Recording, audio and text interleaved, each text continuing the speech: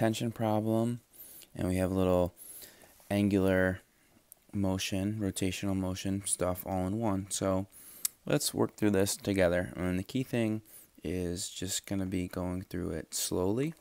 And one thing to keep in mind is we really want to practice with our language, because this is a slightly older problem. So if you were faced with a problem like this on this year's exam, you're going to really have to know how to explain things using paragraphs and writing your own experiment and just being able to write everything out in paragraph form.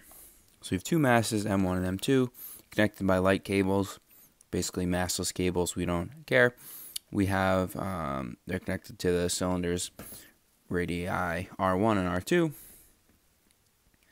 The cylinders are originally connected to each other but are free to rotate without friction, so that's important to know.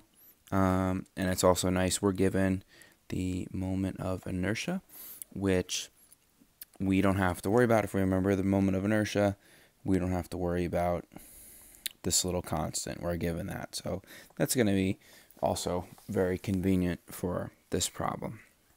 So they are in equilibrium off the bat. So for part A, determine M2 such that the system will remain in equilibrium. And when we have a rotating object, the sum of the torques is equal to 0. This is rotational equilibrium, which we should be pretty familiar with at this point. Now, it doesn't matter, I guess, if I look at it very closely. It's kind of hard to tell, but looks like M2 is causing a clockwise rotation, so that means it's negative. So essentially T1 is equal to T2. So if we plug in, remember torque is equal to RF sine theta, but since these are exerted at 90 degrees, sine theta is going to be equal to 1. So basically we just have force times distance from the rotational point. Now, when we are talking about the force of gravity here, which is the force that's being exerted, we have M1 times G times R1 equals M2 times G times R2. Now, G's are on both sides, so I can cancel. Now I can just plug in. So I'm given M1 is 20 kilograms. R1 is also given to me 1.5 meters equals M2 is what we're looking for. And this R2 is, I'm sorry, I had that backwards. R2 is 1.5 meters based on this information here, which I changed this, 0.5 meters. So multiply that out, 20 times 0.5 divided by 1.5, and we should get that M2 is equal to 6.67 kilograms. So for part B, we have the mass M2 is removed and the system is released from rest. So let me just erase this, give myself a little more room. Okay, now M2 is released. Now this object is not in free fall because the tension or the rope is still connected to the pulley, so there's going to be some resistance. Now I'm not exactly sure if I look at part C, this I'm looking for the tension, here I'm looking for angular acceleration. I'm really not sure which one I'm going to find first, but they are going to both work together, and we'll see. I honestly don't know yet which one I'm going to end up finding first, but what we do need to find is start with the sum of the tensions, sum of the torques in, we're talking about rotational motion. That's equal to moment of inertia times alpha. And then separately, maybe down here, if I would use some of the forces, well, here we have the force of gravity and tension is exerting upwards equal to ma. So we have the force of gravity minus tension equals ma. And then when I plug in for the torques, the tension is exerting the torque. So if RF, I'm going to have the tension times R1 equal to the moment of inertia, which we're given, times this angular acceleration. And now here, coming up, is going to be an important relationship to help me solve this problem. And I need to know my relationships, so this might be something I really want to study, between linear and rotational motion. So when we're talking about angular acceleration, or if we're talking about linear acceleration, that's equal to alpha times r.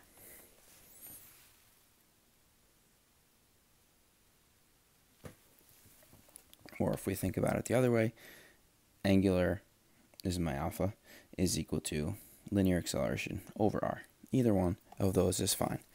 Now, I'm looking for angular acceleration. I don't really care about the linear acceleration for this problem. So let's take this and let's plug it in here. So I'm going to get mg minus tension equals m times alpha r.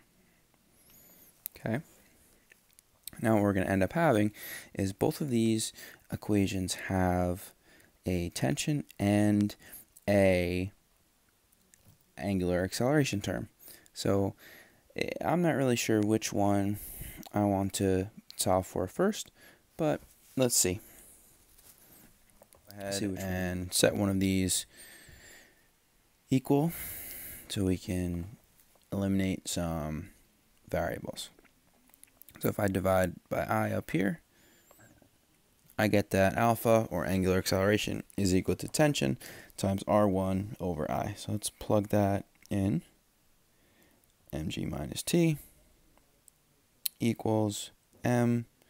My alpha here is going to be equal to tension times R1 over I times this R. So this looks like it is confusing. I'm actually not going to plug in or distribute. So if I just start plugging in, the mass is 20 kilograms times acceleration due to gravity. This is 200 newtons. I don't know what tension is. Okay, the mass is 20 kilograms. We're given that the rotational inertia is 45.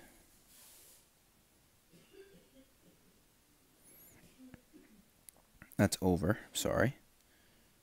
Back that up. That's why you got to stay nice and organized.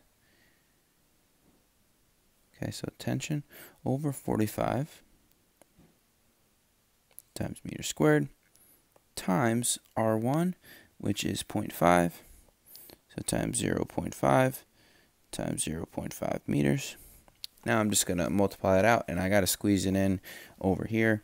So I have 200 newtons minus t equals, on this side we have 20 times 0.5 times 0.5 divided by 45 equals 0.11 t.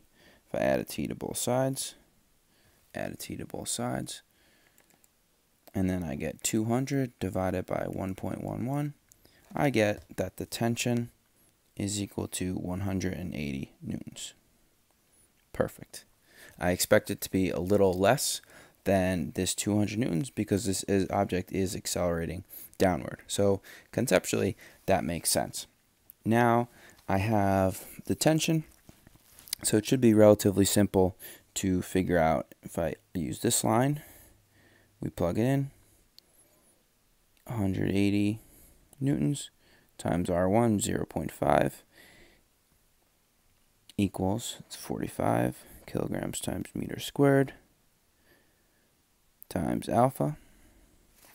Plug in, so 180 times 0.5 divided by 45, and I get that the rotational acceleration is equal to 2 radians per second squared.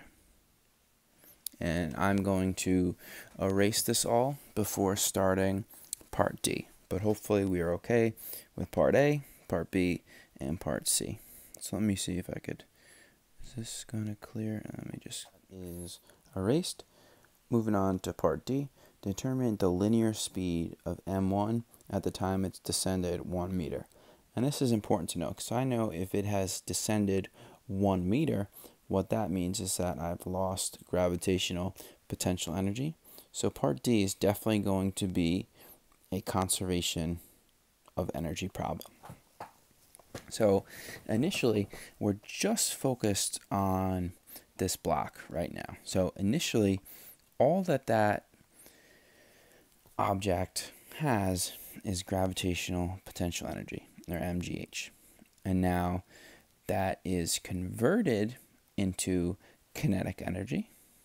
Now the block's in motion, and we'll assume that its potential is 0 when it falls 1 meter, right? Because we don't really, care. We'll say its maximum potential energy is at a height of 1 meter. And also, this block's causing the pulley to rotate. So 1/2 times I omega squared.